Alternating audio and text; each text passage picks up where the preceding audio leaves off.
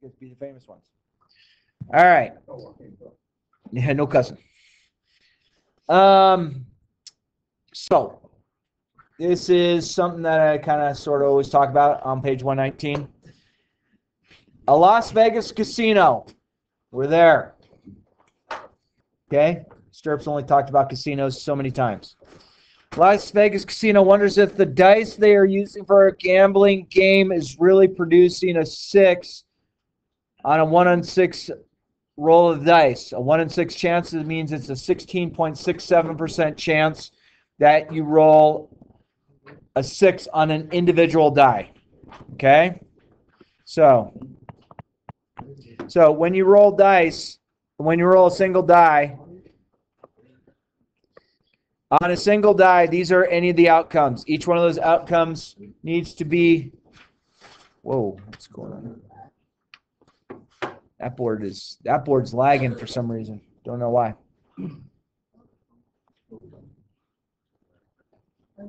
I don't know what's going on there. Whoa. All right. Let's see what happened here.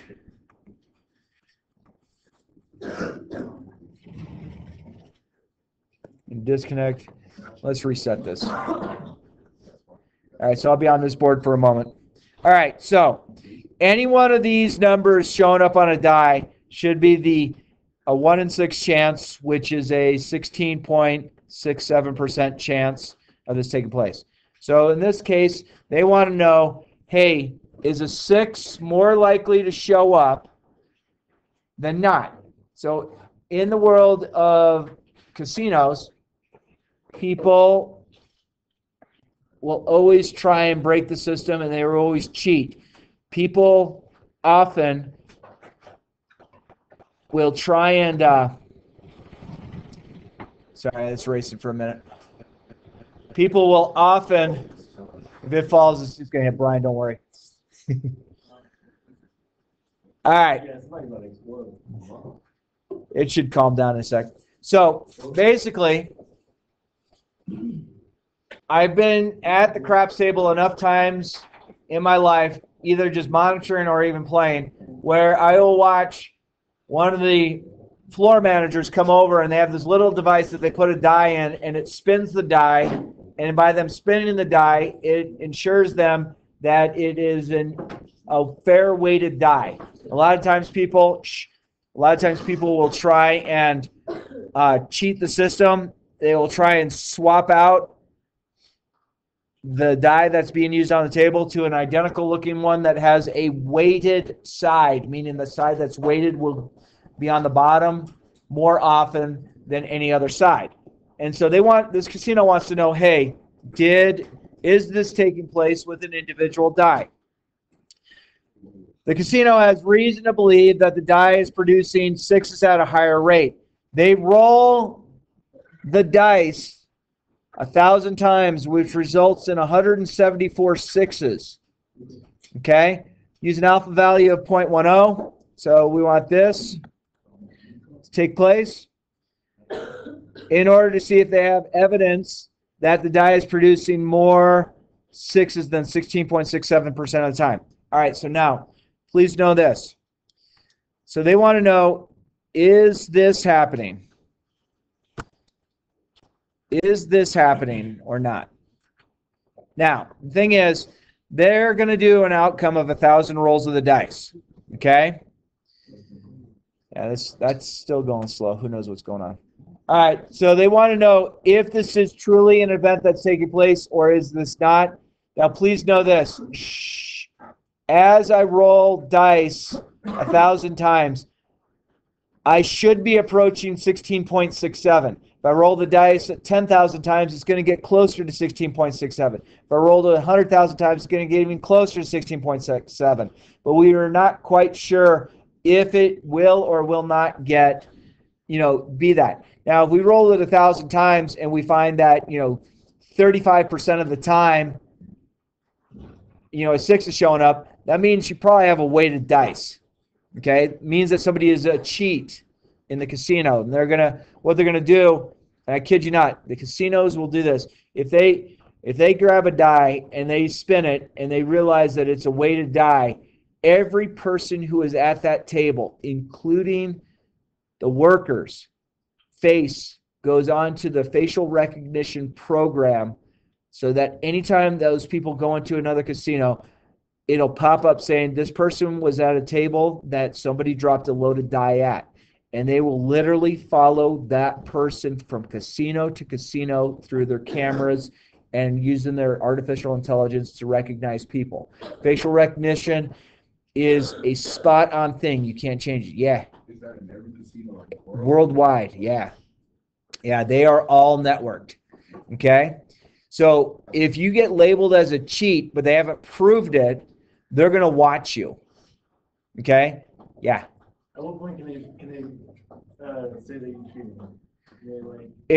If they sit there and start watching, and let's say you go up to another craps table and all of a sudden it becomes a much more hot table, they're going to test those dice, and they're like, uh-oh, we found a loaded die. Hey, look at this. Bry Rudd, we had him at the table over at Caesars. Now it's a month and a half later, and now he's over here at Bally's. You're going to have a conversation in the back room where there's no cameras. And you come across dudes like Easy that are they're going to break every bone in your body and say, hey, I don't know how he jumped. I don't know how he fell out of the 15th floor window. All right. So. You know that he's the most dangerous person at the school? All right. So they rolled 1,000 times, and 174 times a 6 came up because they rolled 1,000 times. That means 17.4% of the time a 6 showed up on this dice. So is this good enough evidence to say that this die is a loaded die, or is 17.4 approaching 16.67? I'd say statistics will tell us. Okay, so we're going to call mu, we're going to call probability of rolling a 6. Okay, so our alternative, our null hypothesis will actually be mu is equal to 1 out of 6, and then our alternative in this case, mu is going to be greater than 1 out of 6. Okay, because it's greater than this because it's a one-tail situation. You still with me on this? So now we have to find our standard error, because we don't have a standard deviation, we have a standard error. Okay, so what we're going to do is we're going to do the probability of a 6 rolling, 1 minus the probability of rolling a 6 over the number of outcomes. So I'm going to go 0.1667, and then 1 minus 0.1667 is 0.888333. And we're going to divide that by the 1,000 rolls. And so we're going to get a standard error here of 0.012. Okay? Hey, what's up? We're talking gambling cheats and statistics. Nice. We're taking the over on. All right. So normal distribution curve looks like this.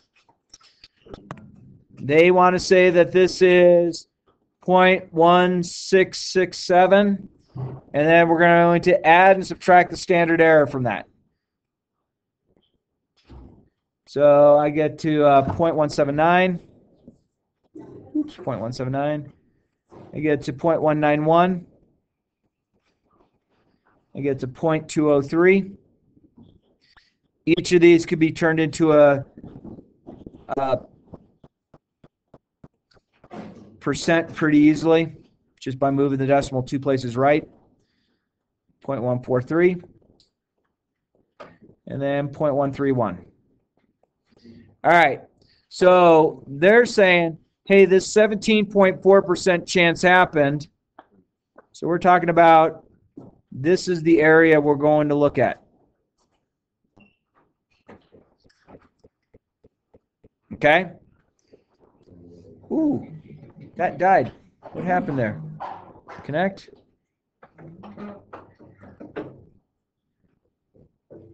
I don't know why that one died. It's going back to it, hopefully.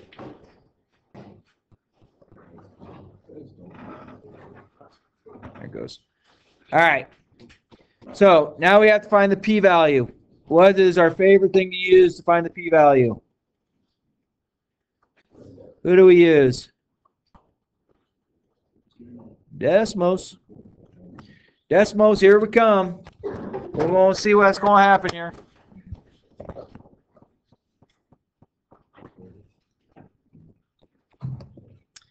All right.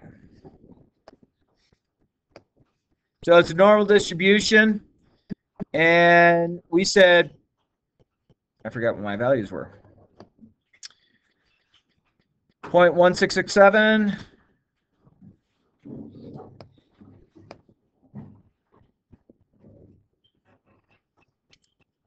0.1667.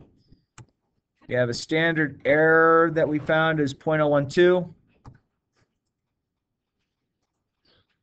0.012. And this is going to be our normal distribution. Let's ignore this for now. All right. So we want greater than, so we're going to say this 0.174 to infinity. So this gives us a p-value of roughly 0.27. Okay? So we have a p-value of 0.217.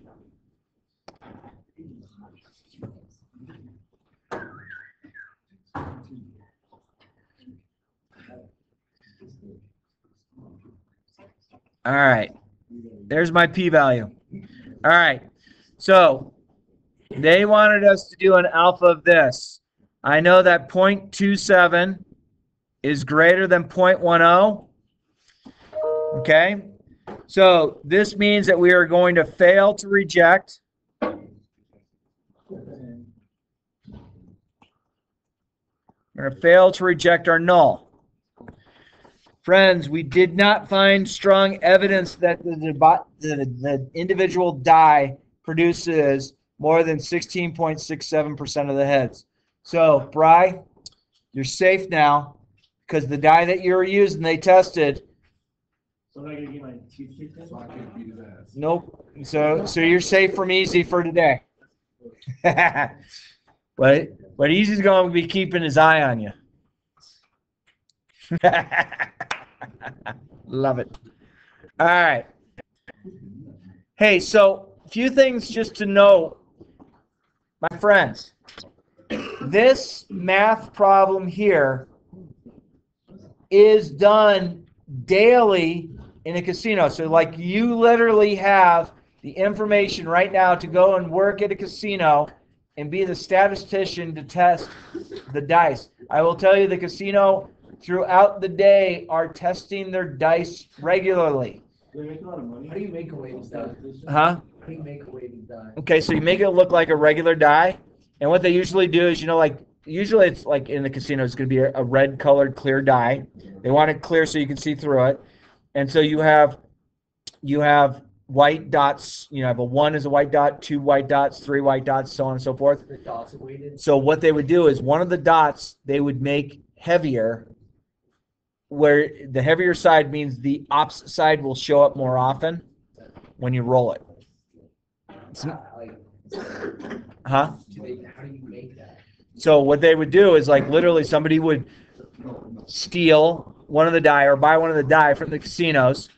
They would hollow out probably the one they would hollow out because they want the 6. So they would hollow out the 1, and they're still going to use as clear as they possibly can resin, but they're going to have it weighted so that 1 will be on the bottom side of the die because the opposite of the 1 is the 6 every time. It still wouldn't roll every time. Not every time, but it has a higher probability of the 6 showing up than not. And that's what the weighted die would do. So a die right now, even though you have different dots on each side, its weight is perfect, meaning it will roll perfect. But how do you get it on the table? You just drop it. So literally what you do is like, let's say I have a long coat on, okay? And up my sleeve, I have a single die that's weighted. So I'm going to pick up my die, I'm going to take it in my hand, and I'm going to somehow flip one of the die up into my jacket, which will fall into a pre-slugged pocket, and then I do something like this, and I'll drop my other die in my hand. You have to create a cheat system in your jacket to change it. Like you can't go reach your pocket and go, I got a die here over in this. No, you're going to use a casino die, so you somehow have to change the die on the table. And there's actually been times where you have a person opposite side of the craps table from you. So you go to roll the dice, so you're shuffling dice around.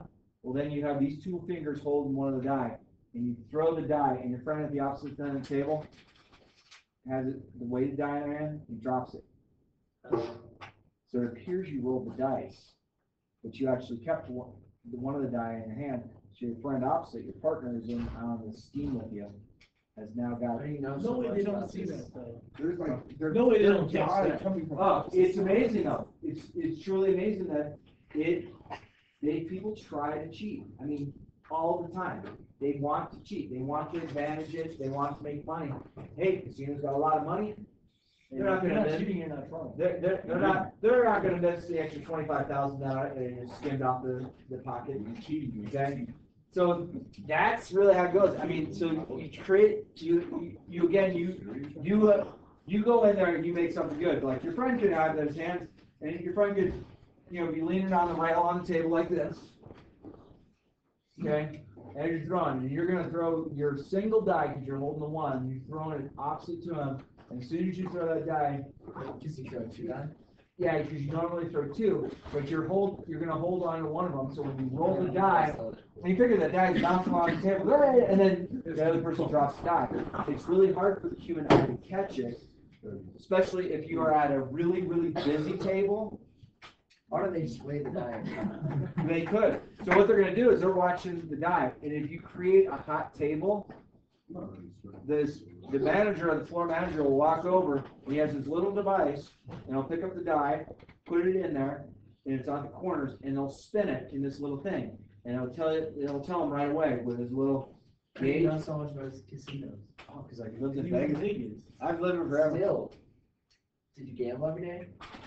Oh no, but every weekend I would go to the casinos and I would just watch. Like honestly, a lot of times I'd be watching craps and I'd be sitting there going in my head, watching the numbers, watching the dice, going, I'm gonna find a pattern. And I would sit there and try and look for the pattern. I used to go to the roulette wheel and always try and look for a pattern on the roulette wheel. So are you good at gambling? No. No, I've left more in Vegas than I came with. So, but it doesn't stop me from watching how people gamble, how people throw. And I've seen the guy come over to the table, pick up the die, picks up the two sets of dice, puts one in the thing, spins it. Okay, that one's good. Picks up the other one, spins it. That's good. And walks away from the table. They're just checking to see if that thing spins and it's like boom, it's a weighted die. Then you lose all the money that you made at the table. No. What they're going to do is everyone who's on that table, because they don't know who the cheat is yet, everyone's picture, their face, boom, it's now. Say like I already made 50K, like who cares? Now they're going to watch you. Who cares if I've already made 50K? Well, the casino doesn't care right now. They just want to catch you on the next time, and they're going to break every hand, every bone in your body. So they actually like. Yeah. When the mafia used to run the casinos, it was very convenient to say, oh, the cameras weren't working in that hallway. I don't know what happened. This guy went crazy and started smashing his face against the wall. I kid you not. They don't do that anymore. Well, now, so what they have done in Nevada, now that the corporations own the casinos, they have made trespassing, the crime of trespassing, it's a misdemeanor in 49 states, except for the state of Nevada. It's a felony. Oh, so they can like you as a trespasser. And now you have a felony charge on you. Now you're looking at jail time.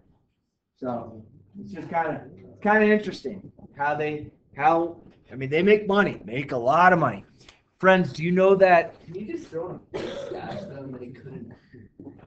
No, because the facial recognition right now, the most accurate one they have is they measure by the light in the room the diameter of your pupil and how far your pupils are apart from each other. What if you put glasses on?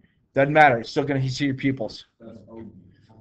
So Think about this. Your guys' phones are recognizing your faces. That's the same software. Basically, what your thing is doing the geometry of your face. It really just looks at the eyes. It's really the eyes right now. It used to be the eyes, nose, mouth ratio because everyone's different. But now they're looking at the eyes. Now, a guy could go and gouge just one eye out and say they're never going to catch me. But it's interesting. All right. So let's get away from Vegas. This next one on the next page talks about an online retailer. Boy, what are these online retailers? We just don't know what they are. Okay, Amazon. All right, an online retailer. An online retailer says they know that 8% of things that are ordered online are returned. Okay? The company changes several policies and wonders if the percentage of returned items will change as a result. A random sample, oh, it's important. They just said random sample. We like this. No red flag. Random sample of 200 people. That's a nice amount of number. Random sample. Random sample of 200 people. Is this the next page? Yeah, backside. So they realized that they did 200 people and that only 10 out of 200 were returned, which means that is 0.05. Okay. We don't have an alpha or a p-value, so we want to do the test that is p less than 0.05. When we do our test, we have to find the p-value. Okay, so let's create our normal distribution. Or let's create our null.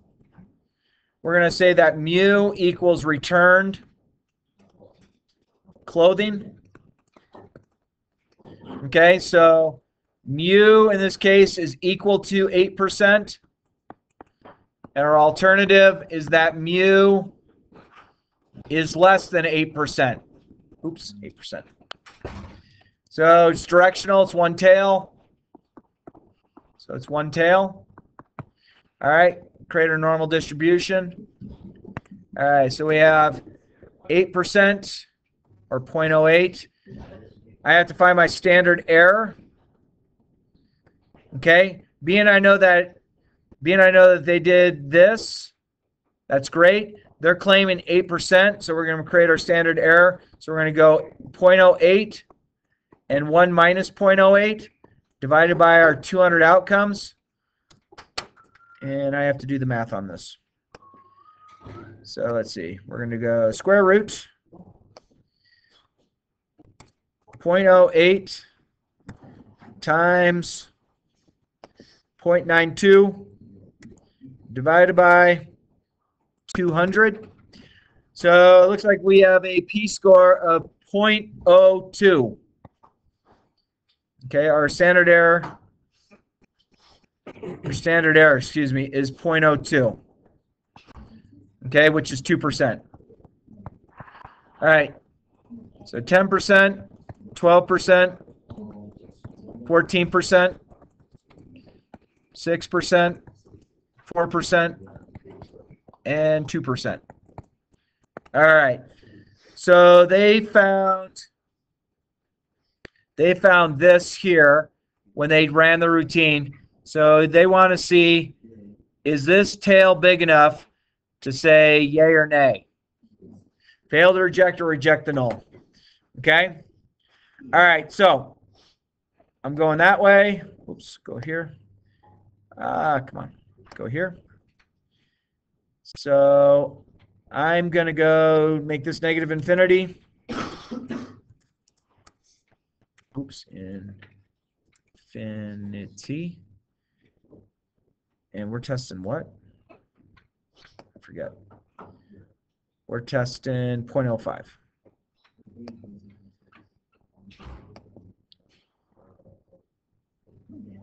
Oh. I got to change this normal distribution. 8%, 2%. So I'm going to keep these as percent. So 8%, 2%. Here's my normal distribution.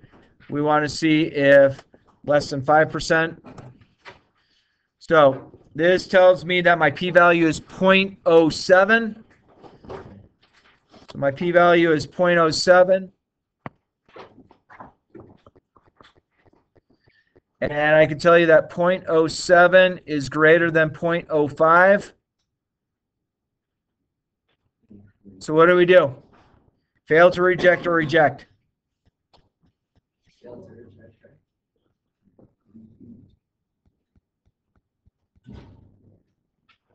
Well, let's look back at this one. What do we do? We had 0.27 was greater than 10. This one is greater than, so fail to reject. Good. Fail to reject the null. Okay, meaning we did not find strong evidence against the null hypothesis. So this company changed all these things, and we don't have enough evidence to say, hey, it changed our return rate policy. Cool. If it came out to like 0.03, so 0.03 would be less than 0.05, then we would reject the null, meaning we found evidence, strong evidence that went that way. So my friends, that's what I got for you for this.